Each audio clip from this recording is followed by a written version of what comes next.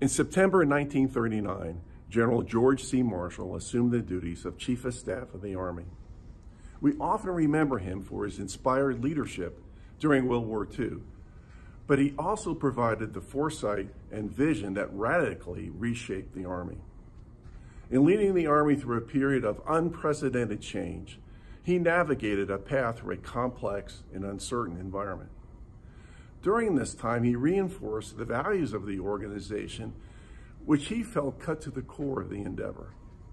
Marshall's vision for the Army emphasized the values of efficiency, responsiveness, teamwork, initiative, and morale. He created a culture that rewarded the values that were critical to shifting from a peacetime constabulary force to a global warfighting force. A considerable part of his legacy is the long list of famous leaders that followed in his footsteps.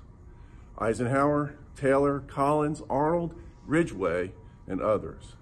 Lead well this week.